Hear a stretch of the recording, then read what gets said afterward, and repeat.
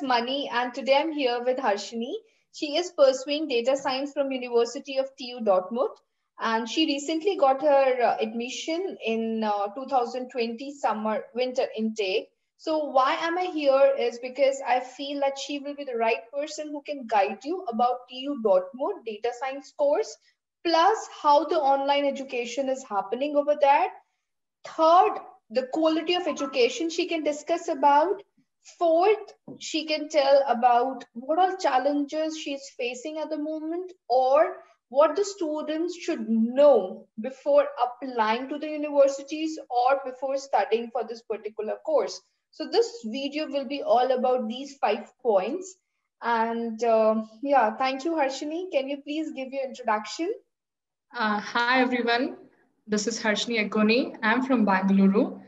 Currently, I'm pursuing Masters in Data Science at TU-Dortmund University, Germany, and uh, uh, and I'm also not a working person because I'm just passed out 2020, and I completed my bachelor's in computer science stream at Bangalore University, and yeah, this is about my bio. Thank you. So, Harshini, we receive a lot of inquiries about the students who do not have the work experience, but they still wanted to go for the data science. So, can you please share your marks that how much is scored in your bachelor's? Yes, I got the 8.3 CGPA, and I successfully completed 3 internships. One is from abroad and 2 are in India. It is not that mandatory you should do in abroad, but I got the opportunity that I went. Without experience, you can apply. It's not a big deal. Main thing is like be with your IELTS score and at least minimum like average, above average CGPA and LORs from the best professors, and SOP is very required. Very important. Very true. Very true. Very SOP, important. yeah, it's very important. Yeah. Yes. If your IELTS score is like 6, that is also fine. But the major thing is like your LOR, SOP, these plays a crucial role. Yes, these plays a crucial role. Plus, when we were processing your application, even your internship played a very important role because for the bachelor's, I always ask the students to do the internship because that's very important, and this give a weightage of the credits when you get the credits to apply to the university. This is really, really important. So, and moreover, ma'am, actually, the people who think that like they have the data science background, then only they can apply in the universities. But it's not like that. Like TU Dortmund is like offers all kind of branches. But after offering them, in the first semester, they provide some prerequisites which are mandatory to take the course. That time we can cover all the prerequisites of the course and we can start we can give a fresh start to the course. So yes. this is what advantage what I found at TU Dortmund. Yes, very true, very true. Okay, so can you please describe about the curriculum, how they have defined about the online classes, and then we'll discuss about the subjects which they're offering in data science, the University of TU Dortmund. Yes, actually, due to this pandemic, this semester has become the hybrid semester. It means like it is online and plus offline.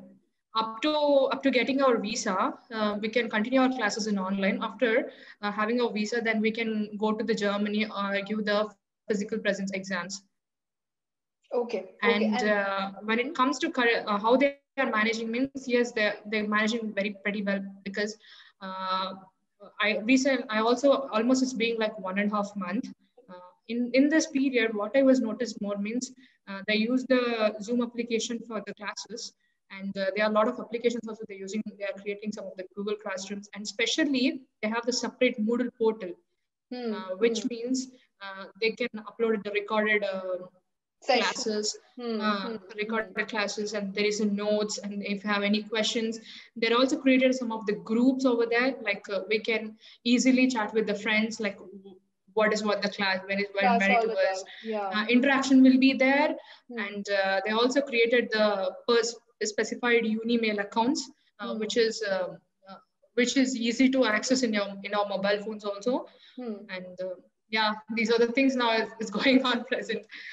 Yes, and I think these are the few things which most of the university have done. When I was interacting with other students, even this was the same with them.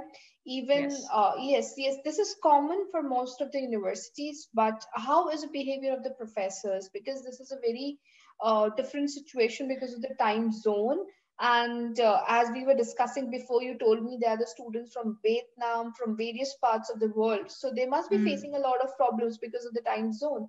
So Yes, how are yes. the faculties and the students managing?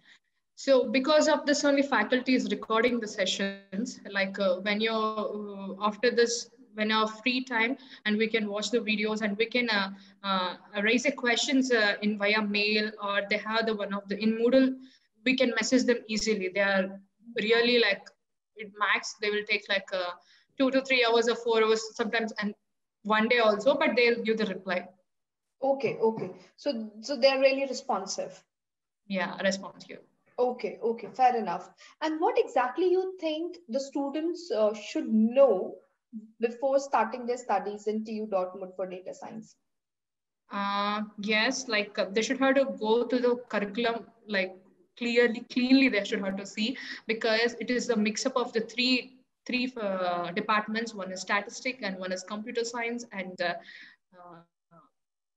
statistics, computer science, and one more is Yeah, that's okay. So I think, mathematics. Sorry, yes, mathematics. mathematics. Even this was same Uh, for LMU also. So I think these three modules are majorly same for most of the universities.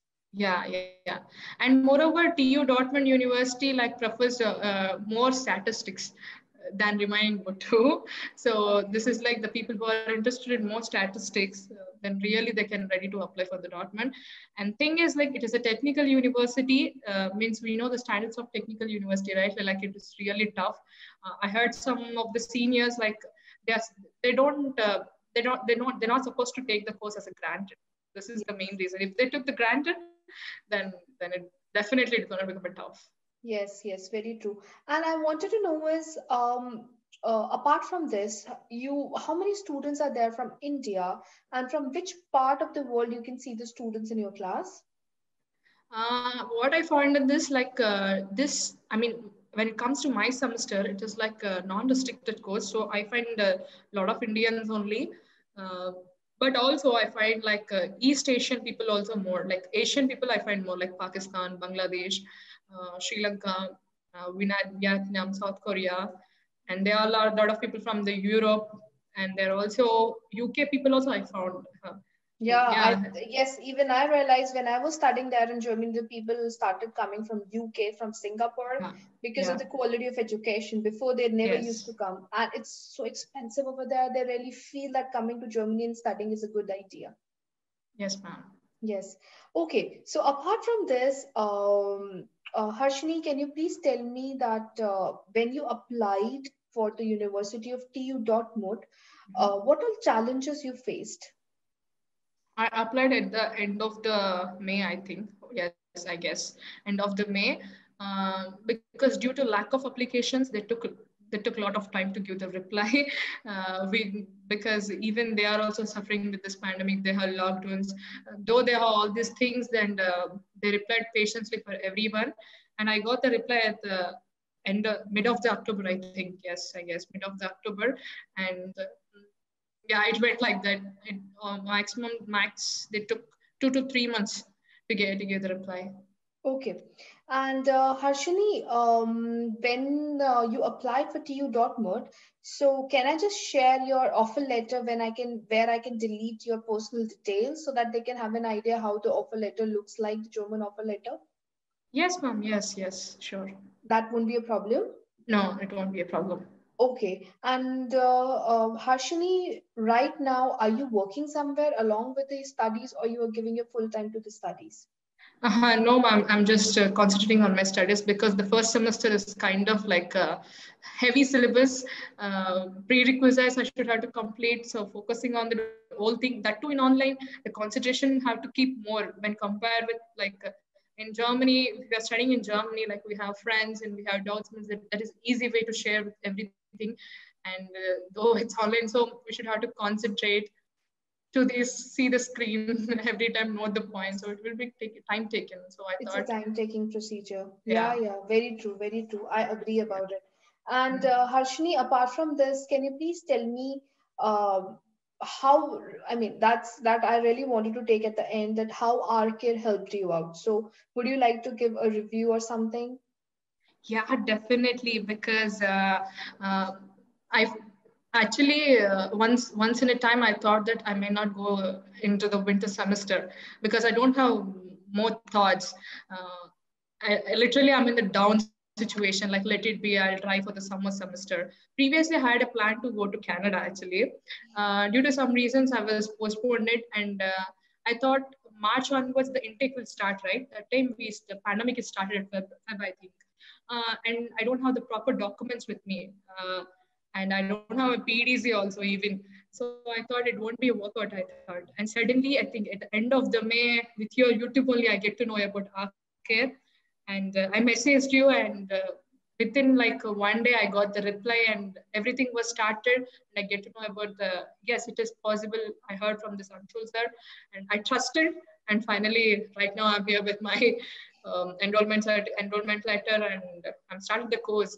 I mean, it not get delayed. I mean, if it is delayed means it will be like somewhere I feel like guiltiness of myself. I literally waste the 6 months, Hmm. and now I don't have any guilt of that. I'm just came out of Hmm. this all now. I'm just Hmm. peacefully I'm started fresh masters like it kind of new thing.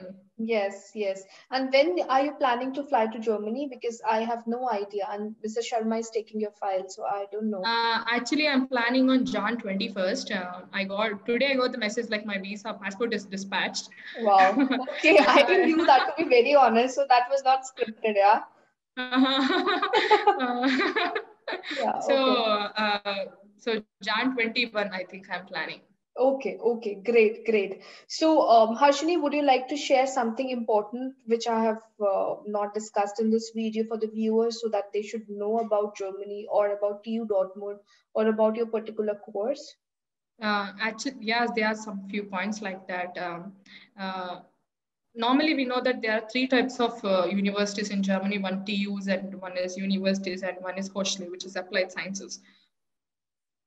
Yes, there will be a slight difference between the course and all this criteria. But when we choose the TUs, a lot of people think that they may not complete the course within the deadlines, within their deadlines. But if we are concentrated well, like if you are like contact with the professor and getting information from them, then we can make it what I thought. So please don't fear like when you get the admission from TU, it's like, oh my God, can I make it or not? If you are, you can make it. And moreover, when it comes to data science, some of the colleges also offered the combination of both web and data science, machine learning and data science. But the person who are very interested about the pure data science, then TU-Dortmund is like apt for them. And who are like very interested on mathematics and statistics more than CSE, then definitely I would prefer to apply for TU-Dortmund. Okay, okay, fair enough. And Harshini, that's it for the day. Thank you so much for your honest review and about the information. I feel that it might be helpful for the students who really wanted to go to Germany, and especially for the data science, because we receive ample of applications from electronics, communication, and sometimes they really wanted to enter into data science, but it is Actually, competition. there are my friends are from ECE, like some of the people who are applying from mechanical department also. But they should have some credit points. This is what I'm. Credits, yes, this is mandatory. At least mathematics they should have to study. Exactly. Mathematics plus you would have done some internships or something Internships, which yeah. shows that you know some subjects related to data science. So Yes, this ma'am. is information for all the viewers that if you really wanted to go for the data science, you should have certain certifications which you Yeah. can do along with your bachelor's, certain Yes, ma'am. credit points, not too many, but if you have certain credit points, let me say like if you have 4 or 5 things which you have done apart from your studies, so you Yes, ma'am. might get data science, that's not a problem. But just jumping into data science without any Yeah. work experience, without any internships, without any That certifications, it's that would not be like, possible. oh my God. And please remember that Harshni scored above 80%. You Yeah. score above 60%, you're in the middle of 60 to 75, 68 to 75%, and then you're aiming for data science, it's really difficult.